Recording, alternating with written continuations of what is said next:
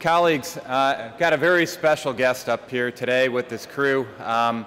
We've got Commander Mike Wohnhaus who's going to be the commander of the USS Detroit. It's a littoral combat ship, and if you haven't heard of what a littoral combat ship is, because it's a little bit different class, for those of you familiar with battleships, destroyers, and cruisers, littoral combat ship's a new class of ship that's essentially a jet ski with missiles.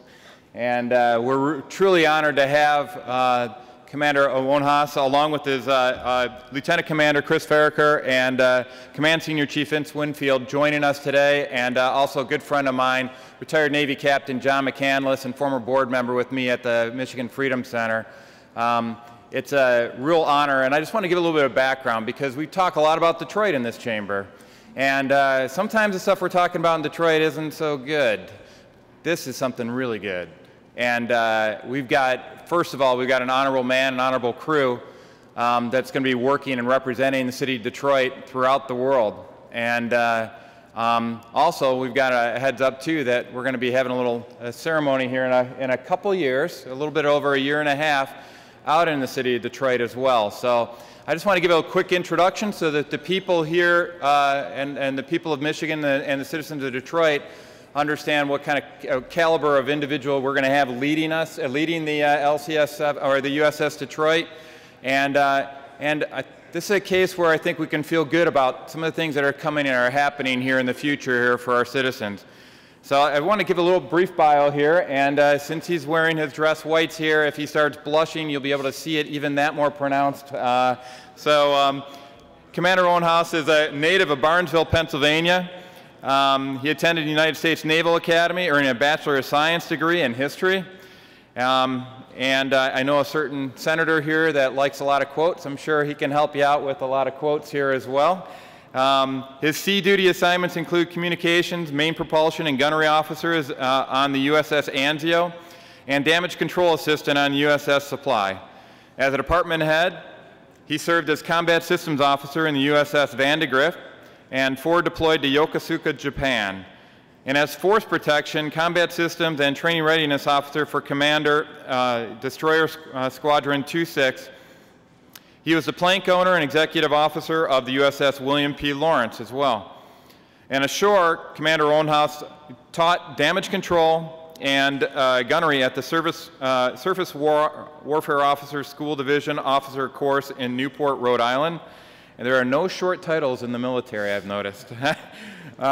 He earned joint qualifications as a Maritime Operations Officer at the Joint Forces Command, Joint Enabling Capabilities Command, a deployable headquarters element where he deployed to Iraq and Afghanistan. His latest shore tour was in the Future Ships Requirements Office at Commander Naval Surface Forces Pacific, where he led the drafting of the DDG-1000 Platform Wholeness Concept of Operations and led the LCS Fleet Introduction Sustainability Panel. In 2007, the commander earned a Master of Military Arts and Sciences degree in strategy from the U.S. Army Command and General Staff College in Fort Leavenworth, Kansas, where he also earned Joint Professional Military Education Phase 1. He completed Joint Professional Military Education Phase 2 at the Joint Forces Staff College in Norfolk, Virginia in 2009, and is a Joint Qualified Officer.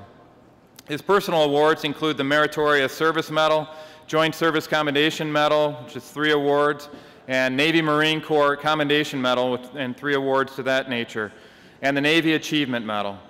He is slated to command the pre-commissioning unit of Detroit, the USS Detroit. It's LCS-7. It's currently under construction in the Great Lakes out in Marinette, Wisconsin.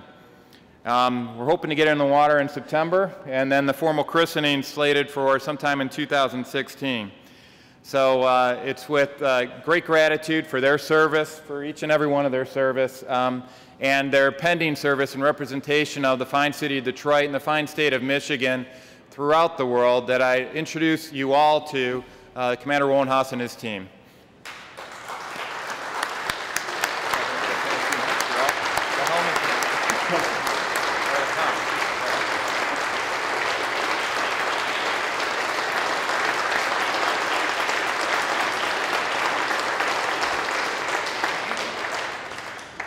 Thank you very much, Senator. It's a great honor to be up here. It's a great honor to represent a ship that bears the great name of the city of Detroit. I've had a wonderful reception in the city of Detroit, and really means a lot to me to be with you here today. I really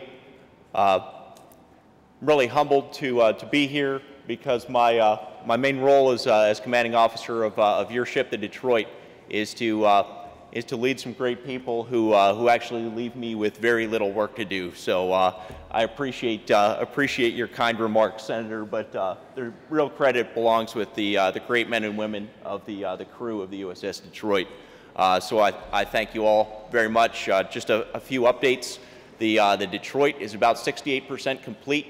I'll get to see her tomorrow at Shipbuilding Progress Conference in Marinette, and as the Senator said, we'll put her in the water, christen her. Mrs. Barbara Levin, our sponsor, will formally assign the ship's name, Detroit, in September of this year, and following that, in March or April of 2016, we will sail her around and have our commissioning ceremony just recently approved by the Secretary of the Navy at the Levin Center in Detroit.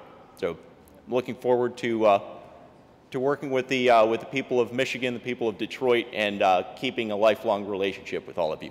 Thank you. I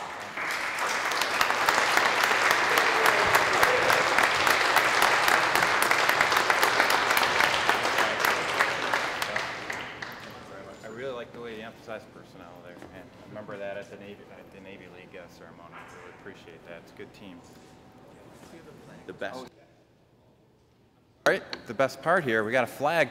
Remind them wherever he goes, so when they're stationed out around the world in Singapore and all the different ports, they'll have a little bit of Michigan with them here with the Michigan flag. So enjoy.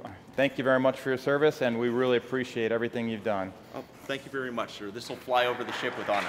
Great. Thanks.